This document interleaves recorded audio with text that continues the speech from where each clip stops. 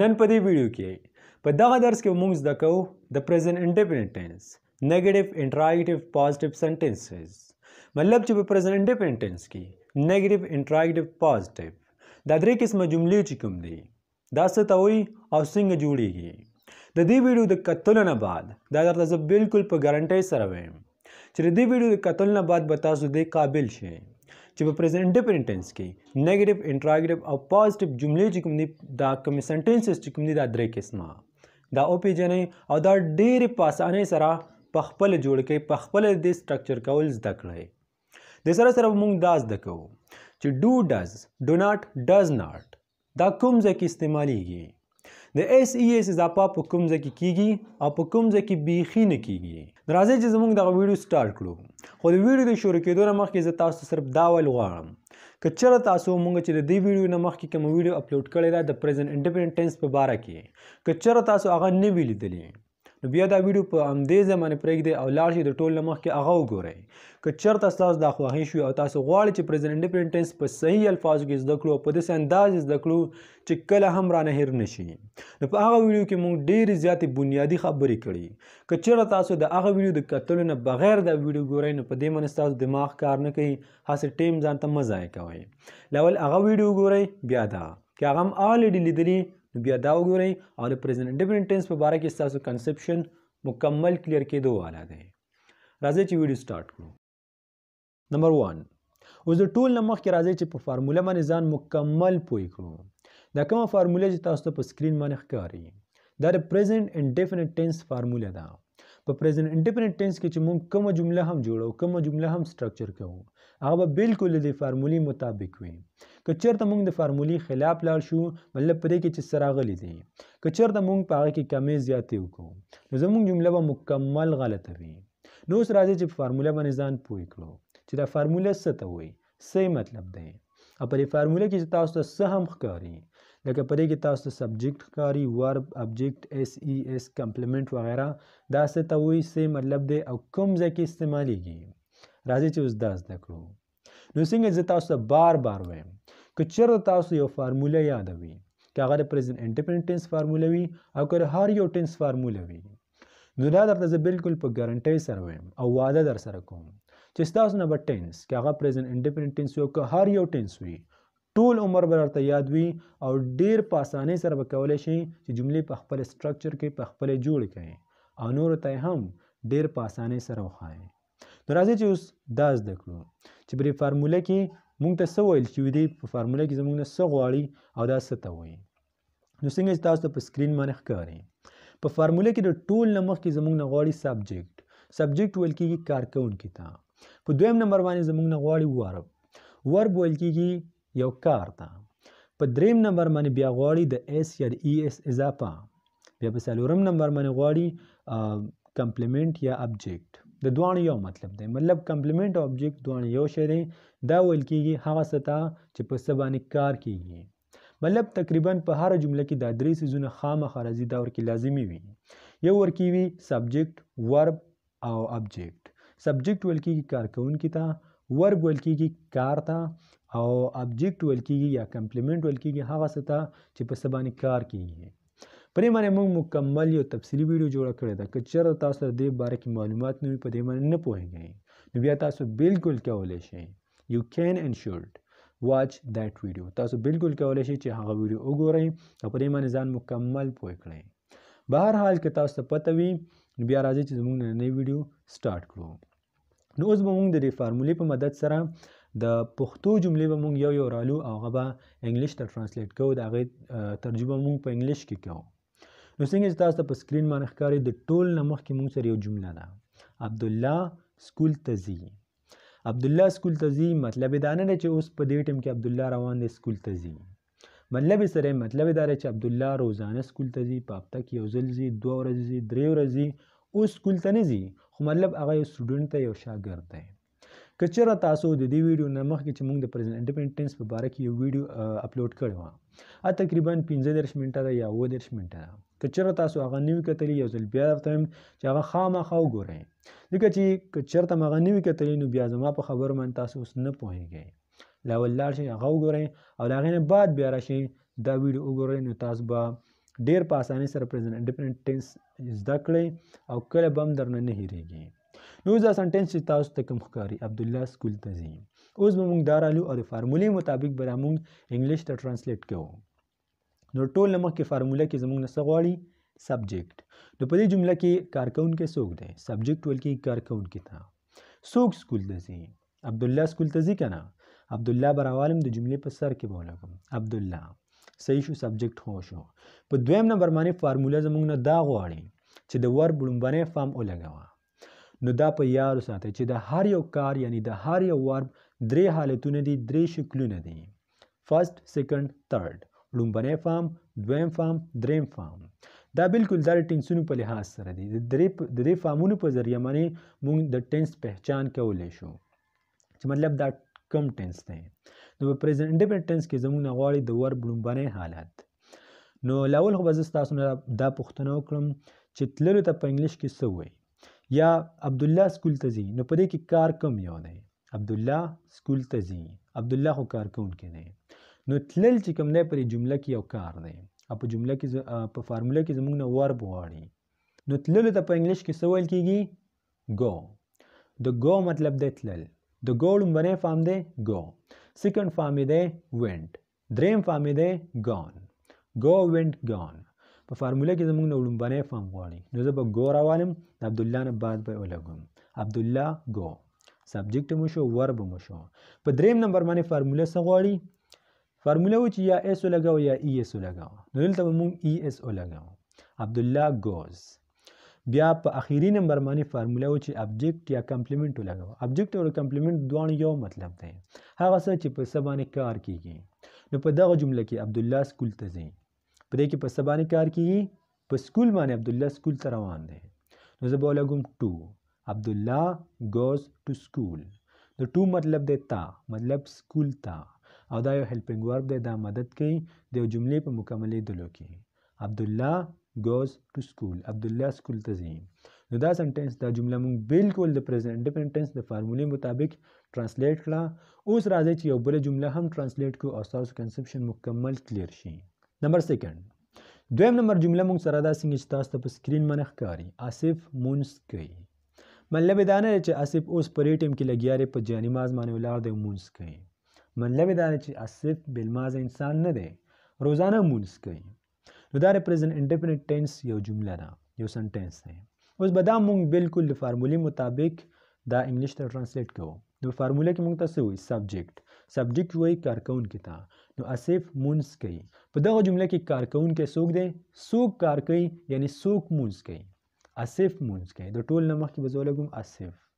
په دویم نمبر باندې فارموله موږ ته و چې ورب ولګوه. ورب څه ته وایي؟ ورب وایي کار ته. نو په دې جمله کې کار څه شی دی؟ ادا کول. نو د ادا کولو لپاره د انګلیش لفظ استعمالیږي آفر. او ډبل اف ای آر آفر. آفر چې کوم دی لومبنی فارم دی او فارموله کې زموږ نه لومبنی فارم غواړي. نو دلته موږ آفر ولګوو. د آفر دویم فارم دی آفرډ. دریم فارم یې دی آفرډ. خو دلته به موږ صرف لومبنی فارم لګوو. اوس سبجیکټ مو شو، ورب مو شو، یعنی د ورب لومبنی فارم مو شو. په دریم نمبر باندې فارموله زموږ نه دا غواړي چې یا ایس ولګوو یا ای ایس ولګوو. دلته موږ ولګوو صرف او صرف ایس. آصف آفرز. بیا په اخیری ځل باندې په اخیری نمبر باندې فارموله موږ ته وایي چې څه ولګوه؟ کمپلیمنټ یا ابجیکټ. هغه څه چې په څه باندې کار کیږي. په څه باندې کار کیږي؟ په مونځ باندې کار کیږي. نو په اخره کې موږ ولګوو پریر. پریر ویل کېږي مونځ ته. نو زمونږ سبجیکټ مو شو او ورب مو شو، ای ایس مو شو او ابجیکټ مو شو. آصف آفرز د پریر. په دې جمله کې چې تاسو ته د ښکاري ټي ایچ ای د، دا یو هیلپینګ ورب دی، دا مدد کوي د یو جملې په مکملېدلو کې. اوس راځئ زموږ اخیری اګزامپل وګورو او دلته چې تاسو په ذهن کې کم سوال هم پیدا شوی د هغې جواب به تاسو ته اټومیټیکلی د اخیری اګزامپل سره میلاو شي. نو زموږ اخیری اګزامپل دی هغوی پارسي وایي. مطلب یې دا نه دی چې هغوی اوس په دې ټیم کې لګیا دي او پارسي وایي. مطلب یې څه دی؟ مطلب یې دا دی چې هغوی مطلب پارسي د هغوی مورنۍ ژبه ده. په کور کې پارسي وایي، که هر ځای کې پارسي وایي، دا د هغوی مورنۍ ژبه ده. اوس په دې ټیم کې نه دي لګیا. نو دا پریزنټ انډیفینټ ټینس دی. اوس فارمولې ته وګورئ. په فارموله کې دلته زموږ نه د ټولو نه مخکې غواړي سبجیکټ کارکونکی. په دې جمله کې کارکونکی څوک دی؟ هغوی. او د هغوی لپاره څه استعمالیږي؟ دی. THEY دی. د دی مطلب دی هغوی. څنګه چې موږ په پښتو کې وایو دی هغوی. نو دغه شان په انګلیش کې د دې لپاره استعمالیږي دی. نو صحیح شو سبجیکټ ولګېدو. په دویم نمبر باندې فارموله موږ ته وایي چې ولګوه ورب. د ورب لومبنی فارم. په دې کې کار څه شی دی؟ ویل ورکې کار دی که نه؟ پرشین یعنی پارسی ژبه ویل. نو ویلو ته په انګلیش کې څه ویل کېږي؟ سپیک. او سپیک لومبنی فارم دی. نو زه به ولګوم دی سپیک. اوس فارموله موږ ته وایي چې یا اس ولګوه یا ای اس ولګوه. خو دلته موږ نه اس لګولی شو نه ای اس لګولی شو، بس صرف دی سپیک. او بیا په آخره کې ابجیکټ یعنی هغه څه چې په څه باندې کار کېږي. نو په څه باندې کار کېږي؟ په پارسي ژبې باندې کار کېږي، یعنی پارسي ژبه وایي. نو زه به سیمپلی ولګوم پرشین. دی سپیک پرشین. اوس ما ته پته نه ستاسو په ذهن کې به خامخا دا سوال پیدا شوی وي. که چېرته تاسو لومبني اګزامپل ته وګورئ نو په هغې کې ای اس استعمال شو. عبدالله goes to school. گو یو ورب دی او د هغې په آخره کې موږ ای اس استعمال کو. دغه شان په دویم نمبر سنټنس کې په دویم نمبر جمله کې موږ آصف offers the prayer. د offer چې کوم دی دا یو ورب دی، یو کار دی. د دې په آخره کې موږ صرف د اس اضافه وکړه. په دریم نمبر اگزامپل کې په دریم نمبر مثال کې موږ نه د اس اضافه وکړه نه د ای اس اضافه وکړه. اوس بس تاسو ذهن کې خامخا دا سوال وي چې دا ولې؟ یو ځای کې د اس اضافه وکړه، یو ځای کې د ای اس اضافه وکړه او یو ځای کې بیخي ونه کړه. دا ولې؟ اوس راځي چې دا زده کړو چې په کوم ځای کې د اس اضافه کېږي، په کوم ځای کې د ای اس اضافه کېږي او په کوم ځای کې بیخي نه کېږي. دا ډېر زیات اسان دی. نو راځي چې دا هم زده کړو.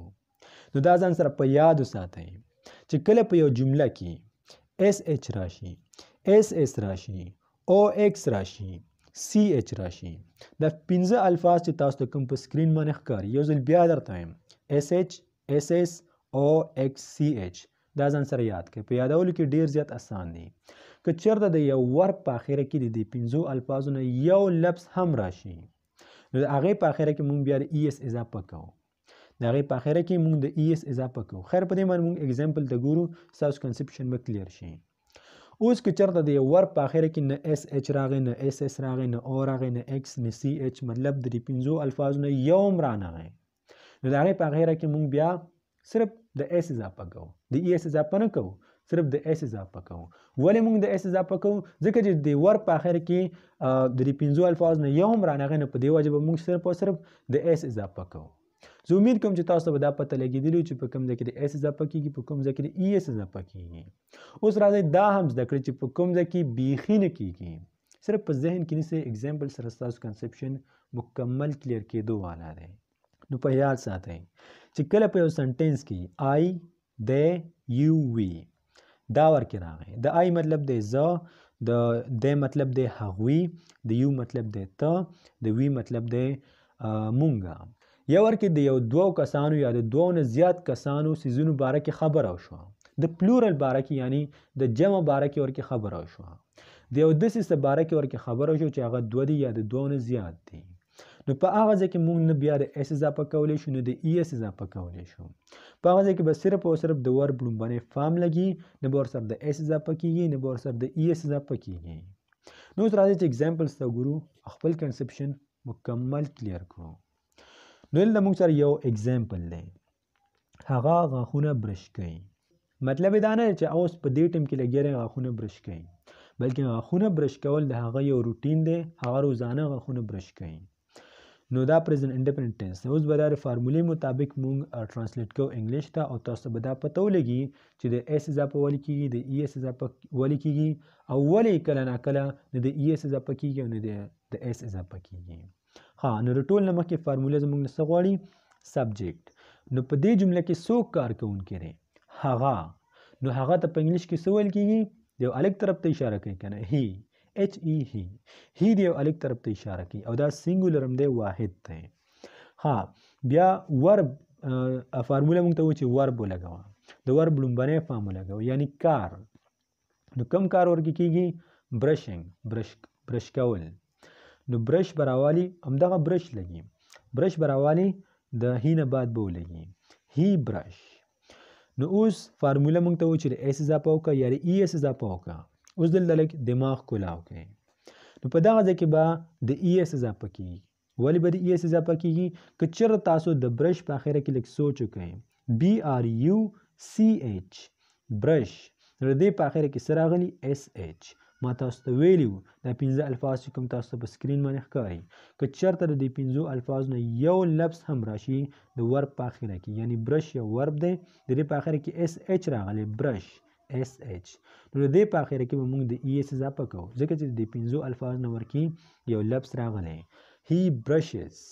بیا فارموله موږ ته و چې ابجیکټ ولګوه. هغه څه ولګوه چې په څه باندې کار کیږي. نو په څه باندې کار کیږي؟ په غاښونو باندې کار کیږي که نه، نو غاښونه ابجیکټ دی. نو زه به ولګوم د ټیت.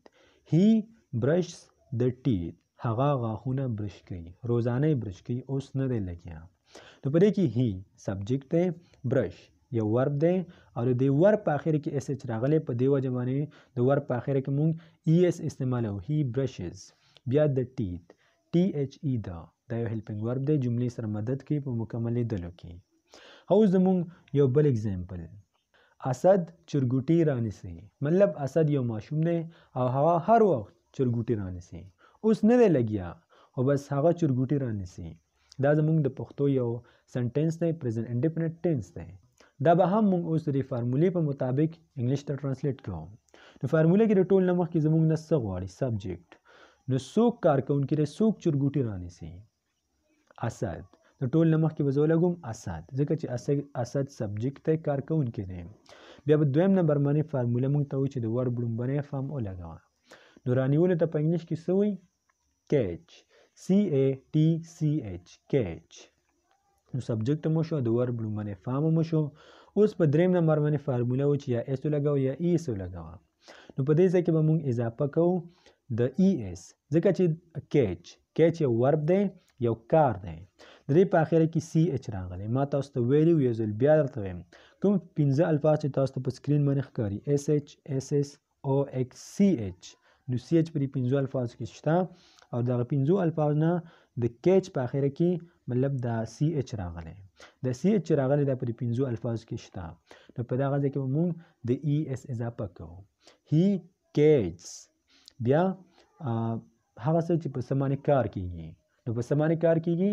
په چرګوټو باندې کار کیږي، چرګوټي رانیسي. نو چرګوټو ته په انګلیش کې ویل کیږي چکن. هی کیچز د چکن، سوري، اسد کیچز د چکن، اسد چرګوټي رانیسي. دا چې کوم دی یو ځل بیا درته وایم، دا هیلپینګ ورب دی، دا جملې سره مدد کوي په مکملېدلو کې. نو اسد کیچز د چکن. امید کوم چې تاسو به د ای اس په استعمال باندې پوه شوي یاستئ. اوس راځئ چې یو څو اگزامپلز ته نور هم وګورو او په اس باندې هم ځان پوه کړو چې په کوم ځای کې اس استعمالیږي. نو دلته موږ سره اوس یو اگزامپل دی، علي چیس کی. مطلب یې څه دی؟ اوس نه دی لګیا خو بس روزانه چیس کی. داسې نه ده چې چی د هغې بد راځي، هغه چیس کی. دا د پریزنټ انډیفینټ ټینس یو جمله ده. نو فارموله کې د ټول نه مخکې زموږ نه غواړي سبجیکټ، څوک چیس کی، څوک کارکوونکی دی؟ علي. د ټول نه مخکې به زه ولګوم علي. بیا په دویم نمبر باندې زموږ نه څه غواړي؟ ورب، د ورب لومړنی فارم. دا تقریبا ما تاسو ته مخکې ویلي چې د چی ویلو دپاره استعمالیږي ټیک، ټي ای کې ای، ټیک. هی ټیک، صحیح دی، سبجیکټ مو شو، ټیک یعنی ورب مو شو. اوس جمله موږ ته وایي چې اس ولګوه یا ای اس ولګوه.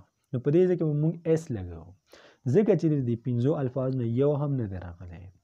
ټیک یو ورب دی، د دې په اخره کې ای راغلی. که چېرته تاسو سوچ وکړئ د 5 الفاظو ته، نو په دې کې ای نشته دی. نو د دې نه دا ظاهرېږي چې د 5 الفاظو نه پکې یو هم نه دی راغلی. نو په دې وجه باندې به موږ صرف او صرف د اس اضافه کوو، هی ټیکس. بیا ابجیکټ، هغه څه چې په څه باندې کار کیږي، په څه باندې کار کیږي؟ په چیو باندې کار کیږي، په چی باندې کار کیږي.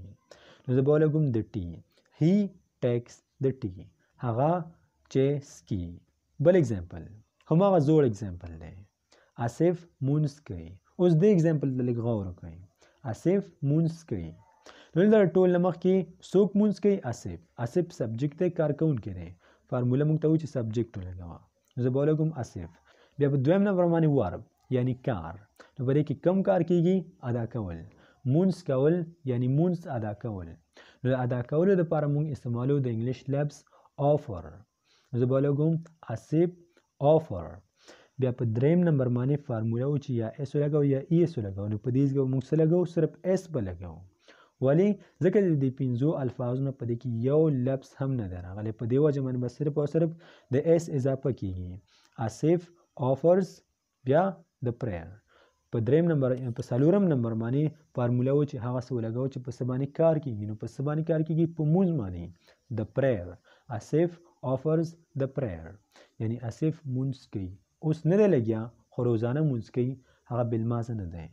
اوس په اخري نمبر باندې راځي چې د یو دوه اگزامپل ته وګورو. دا هم زده کړو چې په کوم ځای کې د ای اس استعمال د اس او د ای اس استعمال بیخي نه کیږي. دلته موږ سره یو سنټنس دی، هغوی سکول ته ځي. هغوی سکول ته ځي. نو د هغوی څه مطلب دی؟ هغوی موږ هله استعمالو کړی چې موږ د یو چا طرف ته اشاره کوو چې هغه موږ سره موجود نه وي، دوه وي یا د دوو نه زیات وي. مطلب هغوی خو دوم کېدلی شي، د دوو نه زیات هم کېدلی شي، لس هم کېدلی شي، شل هم کېدلی شي. دا پلورل دی، جمع دی. نو د هغوی لپاره په انګلیش کې استعمالیږي دی. دی ورکې سبجیکټ شو. په دویم نمبر باندې فارموله غواړي ورب، د ورب لومبنی فارم. نو تللو ته څه وایي؟ ګو. د ګو مطلب دی تلل او ګو لومبنی فارم دی. دویم فارم یې دی went. دریم فارم یې دی gone. خو فارموله موږ ته وایي چې د ورب لومبنی فارم ولګوو. په دې وجه باندې به موږ دلته صرف ګو لګوو. نو اوس په دریم نمبر باندې فارموله و چې سبجیکټ مو شو، ورب مو شو. اوس د ورب په اخره کې اس ولګوو یا ای اس ولګوو. خو په دې ځای کې موږ نه د اس اضافه کولی شو نه د ای اس اضافه کولی شو، ځکه چې د جملې په سر کې او په جمله کې خبره کیږي د دوه یا د دوو نه زیات څیزونو په باره کې یا د دوه یا د دوو نه زیات کسانو په باره کې. په جمله کې چې کوم دی پلورل سبجیکټ راغی. که چېرته موږ د ورب ته سوچ وکړو جی او ګو، دې په اخر کې او راغلی. اوس به تاسو وایئ چې دې سره د ای اس اضافه پکار ده، خو دې سره نه د اس اضافه کیږي نه د ای اس اضافه کیږي، ځکه چې په سنټنس کې په جمله کې آلریډي دی راغلی دی. دی مطلب دی هغوی. کله چې آی دی یو وی راشي یا کله ورکې د یو پلورل سبجیکټ باره کې خبر وشي، مطلب د دوه یا د دوو نه زیات کسانو باره کې یا څیزونو باره کې خبر وشي، بیا په هغه جمله کې د پریزنټ انډیفینټ ټینس په هغه جمله کې نه د اس اضافه کیږي نه د ای اس اضافه کیږي. په دې وجه باندې به صرف او صرف سمپلی ولګوم دی ګو. بیا په اخري نمبر باندې فارموله و چې ابجیکټ ولګوه، هغه څه چې په څه باندې کار کیږي. دی ګو ټو سکول. دی ګو ټو سکول. سکول په سکول باندې کار کوي که نه؟ هغوی سکول ته ځي. نو دا هم موږ ټرانسلیټ کړه بالکل د فارمولې مطابق. اوس راځي چې اخري اگزامپل ته وګورو او د دې نه بعد به موږ بیا زده کوو چې نیګیټیو سنټنس څنګه جوړیږي، انټرایګیټیو څنګه جوړیږي وغیره. نو اوس اخرنی اگزامپل موږ سره دی موږ کپړې وینځو. موږ کپړې وینځو. اوس نیو لګیا خو بس روزانه وینځو که هر څه موږ کپړې وینځو. نو د موږ دپاره استعمالیږي وی. د وی مطلب دی موږ. نو سوچ وکړئ موږ خو دوم کېدلی شو، د دوو نه زیات هم کېدلی شو، لس هم کېدلی شو. موږ که یو کس ووایي موږ، نو دا دوم کېدلی شي، دریم کېدلی شي، د دوو نه زیات هم کېدلی شي، یو خو نشي کېدلی. دلته به د ټول نه مخکې موږ ولګوو وی. وی پکې سبجیکټ دی. په دویم نمبر باندې د ورب لومبنی فارم. نو کار ورکې کم یو دی په دې سنټنس کې؟ وینځل که نه؟ وینځل ورکې کار دی. نو د وینځلو دپاره په انګلیش کې استعمالیږي واش. WASH واش. نو اوس که چېرته تاسو سوچ وکړئ د دې واش په اخره کې واش یا ورب دی، د دې په اخره کې SH راغلی. اوس دلته موږ د ای اس اضافه نشو کولی. ولې؟ ځکه چې د جملې په سټارټ کې یعنی سبجیکټ وی دی. وی اشاره کوي د دوه یا د دوو نه زیات کسانو طرف ته. نو په دې وجه باندې دلته نه د ای اس اضافه کیږي نه د اس اضافه کیږي، صرف او صرف سمپلی وی واش. بیا په څه باندې کار روان دی؟ ابجیکټ. ابجیکټ ورکې څه شی دی؟ کپړې. په کپړو باندې کار کیږي. نو بیا به ولیکو د کلاتس. وی واش د کلاتس. مونږ کپړې وینځو. اوس نیو لګیا خو روزانه یې وینځو. که چېرته مونږ دا وی لرې کړو او هی ولګوو یا د یو کس نوم ولګوو احمد، اسد وغیره، د وی په ځای باندې هی، شي یا ایټ ولګوو یا د چا نوم ولګوو، خو چې یو وي صرف او صرف یو کس وي یا یو شیز وي، نو بیا مونږ د اس اچ په اخره کې یعنی د واش په اخره کې د ای اس اضافه کوو، ځکه چې بیا جمله بدله شي، بیا صرف د یو کس طرف ته اشاره کوي. اوس د ډیرو طرف ته اشاره کوي، په دې وجه باندې مونږ نه د اس اضافه کولی شو نه د ای اس اضافه کولی شو. زه امید کوم چې تاسو به د پریزنټ انډیفینټ ټینس د اس ای اس وغیرہ په دې باندې مکمل پوه شوي یاستئ. اوس راځي چې دا زده کړو چې په پریزنټ انډیفینټ ټینس کې نیګیټیو انټراګیټیو دا جملې ورکې څنګه جوړیږي. ډو، ډز، ډو ناټ، ډز ناټ کوم ځای کې استعمالیږي، کوم ځای کې نه استعمالیږي. په دې باندې به زموږ نه تقریبا لږ ټیم ولګي، ډېر ټیم نه. ما خپل پوره کوشش کوم چې تاسو ښه په تفصیل ښه په ډیټیل سره وښیم. انشاءالله تاسو به مکمل پوه شوي یاستئ. اوس راځئ چې دا هم زده کړو. د پریزنټ انډیفینټ نیګیټیو سنټنسز نیګیټیو جملې دا څه ته وایي او څنګه جوړیږي. اوس به تاسو دا زده کړئ چې د پریزنټ انډیفینټ نیګیټیو سنټنسز چې کوم دي دا نیګیټیو جملې چې کوم دي دا څه ته وایي او تاسو څنګه کولی شئ چې دغه جملې په خپله سټرکچر کړئ. مطلب د دغه جملې د جوړولو طریقې به تاسو اوس په خپله زده کړئ. زه امید کوم چې د دې نه مخکې به تاسو دا زده کړي وي. د ټینس په باره کې چې مونږ کومه لومړنۍ ویډیو اپلوډ کړې وه په هغې کې به تاسو دا زده کړي وي چې پریزنټ انډیفینټ ټینس څه ته وایي او د پریزنټ انډیفینټ او د پریزنټ کنټینیو ټینس په منځ کې څه فرق دی. هغه ویډیو ډېره زیاته امپورټنټ وه. د هغې نه بعد زه امید کوم چې تاسو به دا هم زده کړي وي چې په پریزنټ انډیفینټ کې پازیټیو سنټنسز یعنی مثبت جملې څنګه جوړیږي. د دې نه مخکې چې مونږ کومې جملې زده کړلې او کومې جملې مونږ سټرکچر کول زده کړل چې په کوم کې ایس یا ای ایس اضافه وه دا د پریزنټ انډیفینټ مثبت جملې وي. اوس به مونږ زده کوو د پریزنټ انډیفینټ نیګیټیو سنټنسز. نو نیګیټیو ویل کېږي منفي ته، سنټنس ویل کېږي جملې ته. اوس به مونږ زده کوو چې په پریزنټ انډیفینټ کې نیګیټیو سنټنسز منفي جملې څنګه سټرکچر کېږي، څنګه جوړیږي. نو ټول نه مخکې ځان سره دا په یاد وساتئ. د دې نه مخکې چې مونږ کوم مثالونه وکتل، کومې جملې هم وکتلې هغه د پریزنټ انډیفینټ مثبت جملې وې. مطلب په هغې کې به مونږ ویل فار ایگزامپل آصف مونځ کوي. نو په دې کې به مونږ څه ویو؟ په دې کې به مونږ دا ویو آصف مونځ نه کوي. دې کې به تاسو دا زده کړئ چې آصف مونځ نه کوي. په هغې کې به مونږ دا ویل فار ایگزامپل احمد سکول ته ځي. په دې کې به مونږ څه ویو؟ په دې کې به مونږ دا ویو احمد سکول ته نه ځي. په هغې کې مونږ دا ویلو هغه کپړې وینځي. په دې کې به مونږ دا ویو چې هغه کپړې نه وینځي. هغه کې به مونږ ویل هغوی کرکټ کوي. په دې کې به مونږ ویو هغوی کرکټ نه کوي. نو دا ځان سره په یاد وساتئ. په لومړنۍ ویډیو کې چې ما تاسو ته کوم پهچان ویلو د پریزنټ انډیفینټ ټینس چې په کومه جمله کې ډو، ډز، ډو ناټ، ډز ناټ راشي دا پریزنټ انډیفینټ ټینس دی. اوس ځان سره دا په یاد وساتئ چې په کوم سنټنس کې په کومه جمله کې ډز ناټ، ډو ناټ راشي نو دا د پریزنټ انډیفینټ کوم سنټنس دی؟ دا د پریزنټ انډیفینټ نیګیټیو سنټنس دی. مطلب دا د پریزنټ انډیفینټ منفي جمله ده. په دغه جمله کې به یو کار نه کیږي. اوس راځئ چې د ډو ناټ او د ډز ناټ صحیح استعمال زده کړو چې ډو ناټ کوم ځای کې استعمالیږي او ډز ناټ کوم ځای کې استعمالیږي. نو دا ځان سره په یاد وساتئ. کله چې په یو جمله کې هی، شي، ایټ راشي څنګه چې تاسو په سکرین باندې ښکاري، یا کله چې په یو جمله کې د یو واحد یعنی سینګولر نوم په باره کې خبره وشي، سینګولر سبجیکټ ورکې راشي، نو په هغه جمله کې موږ ډز ناټ استعمالوو. یو ځل بیا راته چې په کومه جمله کې هی، شي، ایټ راشي، هی، شي، ایټ، یا په کومه جمله کې د یو واحد سبجیکټ باره کې خبره وشي، د سینګولر سبجیکټ باره کې خبره وشي، نو په هغه جمله کې بیا استعمالیږي ډز ناټ. اوس ډو ناټ چې کوم دی چې په کومه جمله کې آی، دی، یو، وی راشي کوم چې تاسو په سکرین باندې ښکاري. د آی مطلب دی زه، د یو مطلب دی ته، د دی مطلب دی هغوی، د وی مطلب دی موږ. چې کله په جمله کې دا راشي یا پکې د دوو یا د دوو نه زیات د څه باره کې خبره وشي، مطلب پلورل سبجیکټ ورکې راشي، نو په هغه جمله کې بیا موږ استعمالو ډو ناټ. یو ځل بیا درته وایم کله چې په یو جمله کې آی، دی، یو، وی راشي یا ورکې د یو داسې څه باره کې خبره وشي چې هغه یا دوه وي، درې وي او که هر څه وي، هغه انسان وي که ځناور وي که جاندار وي که بېجان وي که هر څه وي، خو چې پلورل سبجیکټ ورکې راشي نو بیا ورکې موږ استعمالو ډو ناټ. خیر اوس ځان سره صرف دا په ذهن کې ونیسئ، په ایگزامپل کې به ستاسو کنسپشن مکمل کلیر شي. اوس دلته د پریزنټ انډیفینټ د نیګیټیو جملو جوړولو یو فارموله هم موږ سره شته څنګه چې اوس تاسو ته په سکرین باندې ښکاري. په دې کې به ټول نه مخکې موږ لګو سبجیکټ، د سبجیکټ نه بعد به یا ډو ناټ لګو یا به ډز ناټ لګو. په کومه جمله کې چې آی د یوې راشي یا ورکې د پلورل سبجیکټ باره کې خبره کیږي نو بیا موږ ډو ناټ لګو. خو کله چې په یو جمله کې هی شي ایټ راشي یا ورکې د یو سنګولر سبجیکټ باره کې خبره کیږي نو بیا موږ صرف او صرف ډز ناټ لګو او د دې نه بعد بیا موږ لګو ورب 1 یعنی د ورب لومبنی حالت د ورب لومبنی فارم. په اخر کې بیا لګو ابجیکټ هغه څه چې په سمانی کار کیږي. اوس راځي دلته موږ سره یو د پښتو جمله ده او دا جمله موږ رالو د فارمولې مطابق موږ انګلیش ته ترانسلیټ کوو. موږ به یو نیگیټیو جمله جوړو یعنی موږ به یو منفي جمله جوړو. نو څنګه چې تاسو په سکرین باندې ښکاري موږ سره جمله ده هغه سکول ته نه ځي.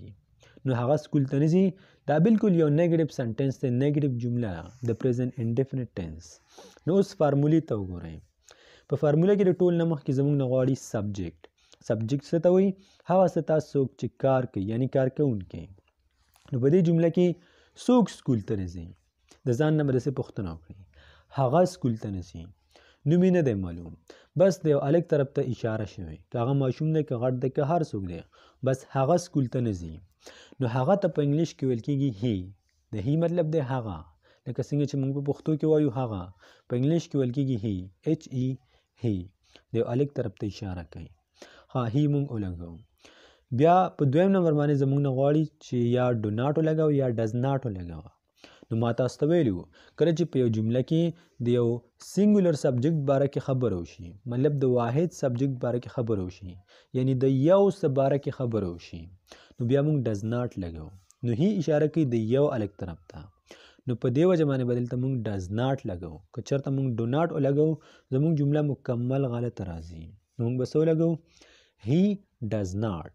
ها اوس په دریم نمبر باندې زموږ نه غواړي د ورب لومبنی حالت. نو موږ به څه کوو تللو ته څه ویل کېږي ما تاسو بار بار ویلي تللو ته ویل کېږي ګو. هی ډز ناټ ګو. خو دا هم ځان سره په یاد وساتئ ګوره په فارموله کې نه دي منشن شوي په فارموله کې اشاره نه ده شوې چې په دې کې به د ایس یا ای ایس اضافه کېږي. د ایس یا ای ایس اضافه هله کېږي په پریزنت انډیفینټ ټینس کې کله چې یو جمله مثبت وي.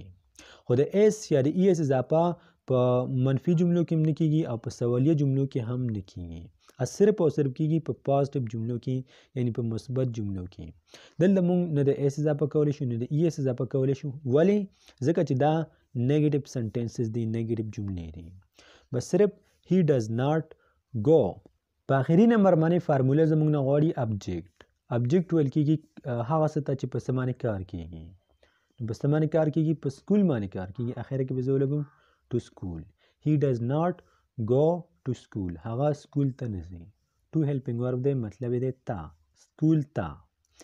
زه امید کوم چې په دې باندې به تاسو پوه شوي یاستئ. اوس راځي چې یو بل اګزامپل ته وګورو یو بل اګزامپل ترانسلیټ کو انګلیش ته. نو موږ سره دویم نمبر جمله ده علي کرکټ نه کوي. علي کرکټ نه کوي مطلب یې دا نه دی چې بس اوس په دې ټیم کې نه کوي. مطلب یې دا دی چې هغه روزانه کرکټ نه کوي بس هغه کرکټ سره نه لګي. پریزنت انډیفینټ ټینس دی. که چېرته تاسو مخکینی ویډیو کتلی وي اوس زما په خبرو باندې به تاسو ډېر په اسانۍ سره پوهیږئ. که چېرته هم هغه نه وي لیدلي نو مشکل ده که زما په خبره باندې پوه شئ. خو په هر حال کې کتلی وي نو پوهیږئ به پرې. هغه کرکټ نه کوي سوري علي کرکټ نه کوي. نو په فارموله کې زموږ نه غواړي سبجیکټ کارکوونکی. څوک کرکټ نه کوي داسې پوښتنه به د ځان نه کوي. هله به تاسو سره کارکوونکي پته لګي. علي کرکټ نه کوي نو ټول نه مخکې به ولګوم علي. علي بیا ورپسې فارموله موږ ته و چې ډو ناټ ولګوه یا ډز ناټ ولګوه. نو علي خو یو کس دی سنګولر سبجیکټ دی. نو په دې وجه باندې به زه څه لګوم ډز ناټ. علي ډز ناټ. بیا په دریم نمبر باندې د ورب لومبنی فارم کول یعنی کرکټ کول دې لپاره څه استعمالیږي پلی پی ایل ای واي پلی. هی ډز ناټ پلی. په آخري نمبر باندې ابجیکټ هغه څه چې په څه باندې کار کېږي په څه باندې کار کېږي په کرکټ باندې کار کېږي کرکټ. علي ډز ناټ پلی کرکټ. علي کرکټ نه کوي. بل اگزامپل هغه کپړې نه وینځي. اشاره کوي د یو جنۍ طرف ته چې هغه کپړې نه وینځي. په هغه اگزامپل کې موږ زده کړي هغه کپړې وینځي. په دې کې به موږ دا زده کوو هغه کپړې نه وینځي. نو څوک کپړې نه وینځي؟ هغه د هغه لپاره استعمالیږي شي. هی د الګ دپاره شي د جنې دپاره SHE شي اشاره کوي د یو جنې طرف ته او په فارموله کې زموږ نه غواړي سبجیکټ نو شي سبجیکټ دی ډو ناټ ولګوه یا ډز ناټ ولګوه دلته به اوس موږ څه لګوو ډز ناټ شي ډز ناټ بیا وینځلو ته څه ویل کېږي واش شي ډز ناټ واش د اس یا ایس اضافه موږ نشو کولی ځکه چې دا نیګیټیو سنټنسز دي نیګیټیو جملې دي شي ډز ناټ واش بیا ابجیکټ غواړي په آخري ځل باندې په آخري نمبر باندې ابجیکټ نو په څه باندې کار کېږي په کپړو باندې کار کېږي شي ډز ناټ واش د کلاتس شي ډز ناټ واش د کلاتس مطلب دی چې هغه کپړې نه وینځي بل اگزامپل آصف مونځ نه کوي هغه کې مونږ زده کړي چې آصف مونځ کوي خو دا نیګیټیو سنټنسز دي نیګیټیو جملې دي په دې کې به مونږ دا زده کوو چې آصف مونځ نه کوي نو د ټول نه مخکې فارموله مونږ ته و چې سبجیکټ ولګوه یعنی کار کوونکی ولګوه نو څوک کار نه کوي آصف کار نه کوي مونځ کول یو کار دی آصف مونځ نه کوي نو څوک پکې کار کوونکی دی آصف ټول نه مخکې به ولګوم آصف بیا ډو ناټ دی یا ډز ناټ دی نو دلته به مونږ ډز ناټ لګو ځکه چې آصف یو دی واحد سبجیکټ دی سینګولر سبجیکټ دی آصف ډز ناټ ادا کولو دپاره څه استعمالیږي آفر آصف ډز ناټ آفر په هغه کې مونږ ایس لګولی ځکه چې هغه پازټیو جملې دلته مونږ نه ایس لګولی شو نه ای ایس لګولی شو ځکه چې دا نیګیټیو جملې دی آصف ډز ناټ آفر بیا په آخري ځل باندې سبجیکټ سوري ابجیکټ ابجیکټ ویل کېږي هغه څه ده چې په څه باندې کار کېږي نو په څه باندې کار کېږي په مونځ باندې کار کېږي آصف ډز ناټ آفر د پریئر THE د هیلپینګ ورب دی مدد کوي یو جملې سره په مکملېدلو کې آصف ډز ناټ آفر د پریئر دا جمله هم زموږ صحیح شوه بل زه سوپ نه خورم مطلب دا نه چې اوس به زه سوپ نه خورم بیا به خورم مطلب دا چې به زه سوپ نه خورم زما سوپ سره نه لګي روزانه یې نه خورم بیخي خورم نه نو د ځان دپاره څه لګېږي آی سوري په فارموله کې زموږ نه څه غواړي سبجیکټ سبجیکټ وایي کارکوونکي ته نو څوک کارکوونکی دی زه د زه دپاره څه استعمالیږي آی بیا دلته د دې نه بعد به مونږ لګو ډو ناټ آی ډو ناټ یا تاسو آی ډونټ هم ویلی شئ ما تاسو ته ویلي کله چې په یو جمله کې آی دی یو وی راشي د آی مطلب دی زه د دی مطلب دی هغوی د وی مطلب دی مونږ دا ورکې راشي یا ورکې د دوه یا د دوو نه زیات د څه باره کې خبره وشي نو په دغه جمله کې مونږ ډز ناټ نشو استعمالولی په دغه جمله کې مونږ ډو ناټ استعمالوو نو دلته به زه لګوم آی ډو ناټ یا آی ډونټ بیا خوړلو ته څه ویل کېږي ایټ آی ډو ناټ ایټ د سوپ آی ډو ناټ ایټ د سوپ سوپ چې کوم دی دا ابجیکټ دی په څه باندې کار کېږي په سوپ باندې کار کېږي نو سوپ پکې ابجیکټ دی آی ډو ناټ ایټ د سوپ زه سوپ نه خورم که چېرته څوک وایي چې زه سوپ خورم بیا وایي آی ایټ د سوپ زه سوپ خورم اوس یې نه خورم خو بس خورم یې بد مې نه راځي او آی ډو ناټ ایټ د سوپ زه سوپ نه خورم اوس یو بل اگزامپل هغوی کرکټ نه کوي اوس به دا مونږ رالو او د دغه فارمولې مطابق به دا مونږ ترانسلیټ کوو انګلیش ته نو په فارموله کې مونږ ته وایي چې د ټول نه مخکې سبجیکټ یعنی کارکوونکی ولګوه څوک کرکټ نه کوي هغوی کرکټ نه کوي نو د هغوی دپاره استعمالیږي دی د دی مطلب دی هغوی د دې نه بعد بیا فارموله مونږ ته وایي چې ډو ناټ ولګوه یا ډز ناټ ولګوه نو هغوی خو دوه هم کېدلی شي د دوو نه زیات هم کېدلی شي او ما تاسو ته ویلي کله چې په یو جمله کې پلورل سبجیکټ راشي د دوه یا د دوو نه زیاتو د څه باره کې ورکې خبره وشي په دغه جمله کې بیا مونږ ډو ناټ استعمالوو نو دلته مونږ لګو ډو ناټ دی ډو ناټ کرکټ کولو ته څه وایي پلی دی ډو ناټ پلی کرکټ دی ډو ناټ پلی کرکټ هغوی کرکټ نه کوي کرکټ ابجیکټ دی هغه څه چې په څه باندې کار کېږي دویم نمبر اگزامپل علي او آصف پارسي نه وایي مطلب دا نه چې اوس نه دی لګیا مطلب دا چې بس هغوی پارسي نه وایي پارسي د هغوی مورنۍ ژبه نه ده نو په فارموله کې زموږ نه څه غواړي سبجیکټ یعنی کارکوونکی او کله چې تاسو په یو جمله کې د کارکوونکي پیدا کول غواړئ یا پیژندل غواړئ نو د ځان نه به داسې پوښتنه وکړئ څوک فارسي نه وایي نو تاسو به اټومیټیک جواب میلاو شي علي او آصف چې لیکي نو څنګه به لیکي علي اینډ آصف د هغې نه بعد ډو ناټ یا ډز ناټ. دلته به موږ لګو ډو ناټ ځکه چې د دوو باره کې خبره کیږي. کله چې د دوه یا د دوو نه د زیاتو څه باره کې خبره کیږي، که هغه انسان وي، که حیوان وي، که جاندار وي، که بېجان وي، که هر څه وي، خو چې دوه یا د دوو نه زیات وي، پلورل سبجیکټ وي، په هغه جمله کې موږ استعمالوو ډو ناټ. علي اینډ آصف ډو ناټ. بیا ویلو ته څه ویل کیږي؟ سپیک. علي اینډ آصف ډو ناټ سپیک. سپیک ورب دی. په آخري نمبر باندې فارموله موږ ته و چې اوس ابجیکټ ولګوه، هغه څه چې په څه باندې کار کیږي. نو موږ آلریډي ولګول. علي اینډ آصف سبجیکټ دی. ډو ناټ دا هیلپینګ ورب دی. سپیک څه مطلب؟ سپیک یو ورب دی. اوس په آخره کې موږ لګو پرشین. په څه باندې کار کیږي؟ په پرشین باندې. په آخره کې موږ لګو پرشین. علي اینډ آصف ډو ناټ سپیک پرشین. نو مطلب یې څه شو؟ مطلب یې دا چې علي او آصف پرشین نه وایي. اوس اخیری اگزامپل، زه او زما ورور سکول ته نه ځو. نو په فارموله کې زموږ نه غواړي چې سبجیکټ ولګوه. سبجیکټ څه ته وایي؟ کارکوونکي ته. نو ځان نه پوښتنه وکړئ څوک سکول ته نه ځي؟ زه او زما ورور. تاسو به اټومیټیک دا جواب میلاو شي. نو زه او زما ورور به څنګه لیکي؟ می زه او اینډ زما ورور مای برادر. می اینډ مای برادر. د دې نه بعد به موږ ډو ناټ لګو ځکه چې د دوو کسانو باره کې خبره کیږي، زه او زما ورور. ډو ناټ بیا ورب. تللو ته څه ویل کیږي په انګلیش کې؟ گو. می اینډ مای برادر ډو ناټ گو. بیا ابجیکټ هغه څه چې په څه باندې کار کیږي. نو دلته په سکول باندې کار کیږي. سکول. می اینډ مای برادر ډو ناټ گو ټو سکول. مطلب یې څه شو؟ چې زه او زما ورور سکول ته نه ځي. زه امید کوم چې تاسو به په دې باندې مکمل پوه شوي یاستئ. اوس راځئ چې د پریزنټ انډیفینټ انټراګیټیو سنټنسز یعنې انټراګیټیو جملې هم زده کړو. نو فائنلی نمبر 3. اوس په دریم نمبر باندې به موږ د پریزنټ انډیفینټ انټراګیټیو سنټنسز زده کوو چې دا څه ته وایي او کوم ځای کې استعمالیږي، څنګه سټرکچر کیږي. لکه په لومړي نمبر باندې تاسو زده کړل د پریزنټ انډیفینټ پازیټیو سنټنسز یعنې مثبت جملې چې څه ته وایي او څنګه سټرکچر کیږي.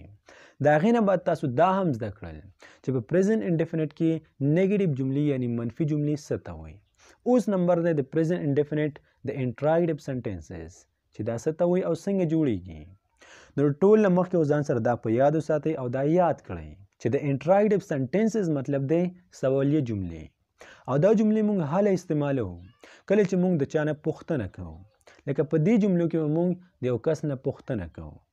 په لومړني نمبر باندې چې تاسو کومې جملې زده کړې پازیټیو جملې، په هغې کې به موږ داسې ویل فار ایگزامپل علي سکول ته ځي. په دویم نمبر باندې چې تاسو کومې جملې زده کړې نیګیټیو جملې یعنې منفي جملې، په هغې کې موږ دا ویل علي سکول ته نه ځي.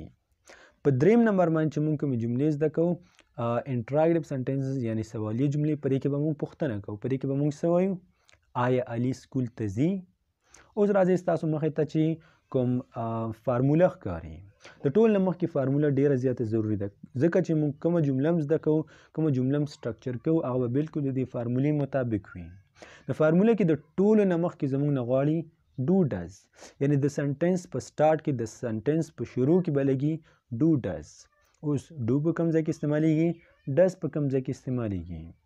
نو کله چې په یو سنټنس کې هی شي اټ راشي یا ورکې د یو واحد سبجیکټ باره کې خبره وشي، مطلب د دې څه باره کې ورکې خبره وشي چې هغه یو وي، که انسان وي، که زناور وي، که هر څه وي، خو چې یو وي، سینګولر وي، د هغه جملې په سټارټ کې به موږ لګو ډز. ډو استعمالیږي کله چې په یو جمله کې آی دی یو وی راشي. د آی مطلب دی زه، د دی مطلب دی هغوی، د وی مطلب دی موږ. یا ورکې خبره وشي د دوه یا د دوو نه د زیاتو څه باره کې، که هغه انسان وي، که حیوان وي، او که هر څه وي، خو چې دوه وي یا د دوو نه زیات وي، یعنې پلورل سبجیکټ ورکې راشي، نو په د هغه جملې په سټارټ کې به لګي ډو. بالکل همداسې اسان او سمپل طریقې نه څنګه چې د ډز ناټ او د ډو ناټ ته.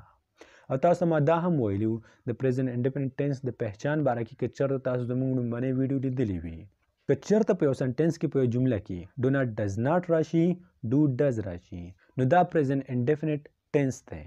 خو اوس دا په یاد وساتئ څنګه چې تاسو زده کړل چې په کومه جمله کې ډز ناټ ډو ناټ راشي دا پریزنټ انډیفینټ ټینس بالکل دی، خو دا د پریزنټ انډیفینټ نیګیټیو جمله ده.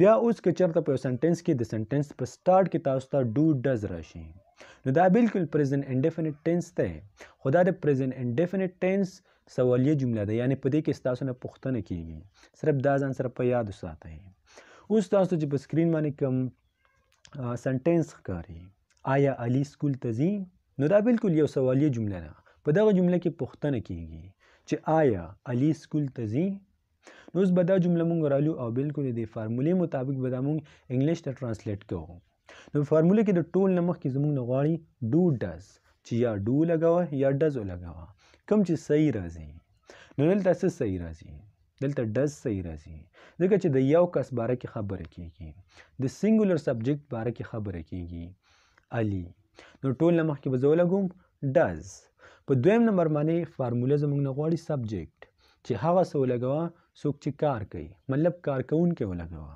نو په دغه جمله کې کارکوونکی څوک دی آیا څوک سکول ته ځي علي د علي باره کې پوښتنه کیږي نو په دویم نمبر باندې به ولګوم علي بیا په دریم نمبر باندې فارموله غواړي چې د ورب لومړنی فارم ولګوه نو زه به څه ولګوم تللو ته څه ویل کیږي go does علي go په آخري نمبر باندې جمله غواړي ابجیکټ هغه څه چې په څه باندې کار کیږي نو په سکول باندې کار کیږي does علي go to school آیا علي سکول ته ځي خو دا هم په یاد وساتئ چې د سنټنس په اخره کې به دا سوالیه نشان خامخا لګي که چېرته تاسو دا ولیکئ او سوالیه نشان ورسره ونه کوئ نو ستاسو جمله تقریبا غلطه راځي نو په اخره کې سوالیه نشان خامخا کوئ does علي go to school دا بالکل موږ صحیح ترانسلیټ کړه د دغې فارمولې مطابق اوس دویم نمبر سنټنس ته وګورئ آیا ستا ورور په یو کې اوسیږي نو دا هم یو پوښتنه ده اوس راځئ چې دا د دې فارمولې مطابق کنورټ کو انګلیش ته د ټول نه مخکې ډو ډز دلته موږ څه استعمالو ډز ځکه چې د یو کس باره کې خبره کیږي ستا ورور نو ستا ورور بالکل یو سینګولر سبجیکټ دی یو کس دی نو دلته به موږ د سنټنس په سټارټ کې لګو ډز بیا ستا ورور څوک سبجیکټ دی ستا ورور نو د ستا ورور دپاره بیا استعمالیږي او لیکل کیږي یور برادر does your brother بیا په دریم نمبر باندې غواړي د ورب لومړنی فارم نو اوسېدلو ته ویل کیږي live does your brother live بیا په کوم ځای کې په UK کې in UK does your brother live in UK آیا ستا ورور په UK کې اوسېږي دریم اگزامپل آیا هغوی پارسي وایي آیا هغوی پارسي وایي نو دا یو پوښتنه ده یو سوالیه جمله ده نو د ټول نه مخکې به موږ فارمولې ته وګورو په فارموله کې زموږ نه څه غواړي ډو ډز ما تاسو ته ویلي وو